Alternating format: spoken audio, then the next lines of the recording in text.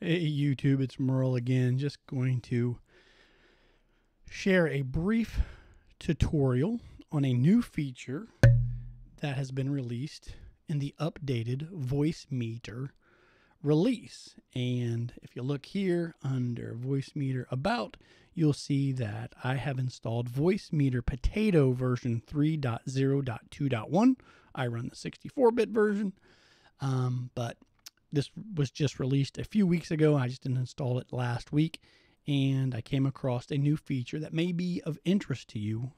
If you're a broadcaster, podcaster, and you want a more simplistic view of, let's say, the control panel, and this new feature can be found if you go over and click the Start menu and type in VM Streamer View, and you'll see that right there, VM Streamer View. If you launch that, you will see that it basically launches this nice little simplistic application that gives you your inputs and outputs with sliders for volume and buttons to basically route the audio wherever you want to. All the inputs and outputs mimic what's here in VoiceMeeter Potato control panel in a more simplistic, easy to use, I guess, interface. So as you can see here, my Go XLR mic, right? I've got that routed to B3. So right here, you'll see Go XLR mic routed to B3. B3 is my virtual output. And let's see here. Yeah, it's pretty simplistic. I can adjust the volume slider for that output to B3 up and down. I can mute if I click this. That was muted, you could tell. So that's an easy way to mute that input. Or you can mute the whole output over here. There you go. See, that was muted. You just push that button. I can adjust the volume right here, or the input. So if you're coming in hot, I can slide it down, I can slide it up.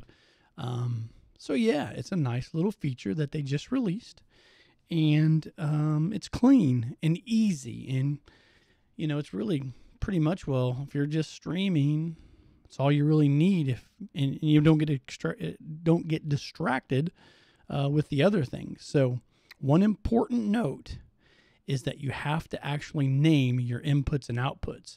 If they are not named, they're just default, then they will not show up in the VM streamer view right here. And just to go over that real quick, right, for the inputs, you come up here, right click, okay, and you type in a description, or you go over here to your outputs, you got to go down here low, right click, and again, you type in the description. If those are at the defaults, my understanding is they will not show up in the VM streamer view. So yeah, just a real quick tutorial to show you a neat little, we'll call it a feature that has been added to the latest and greatest version of VoiceMeeter Potato. I'm pretty sure it's in some of the other versions of VoiceMeeter. I use Potato, so don't hold me to that.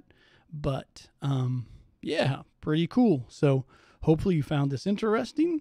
And until next time, we will see you guys later. Take care, YouTube.